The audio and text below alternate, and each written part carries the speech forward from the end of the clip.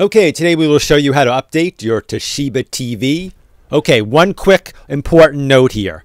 If the reason you want to do this software update is that you are having some problems with your TV or if it's not functioning properly, I usually recommend on most of my videos to do a soft reset first.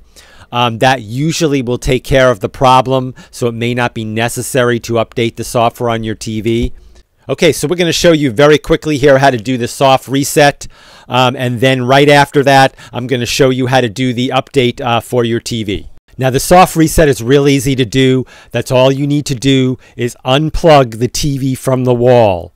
Don't turn it off by the remote. Unplug it from the wall. Wait about 60 seconds and then plug it back in. In most cases, this will solve, believe it or not, a lot of your problems. Okay, if this doesn't take care of your problem, you can do the software update.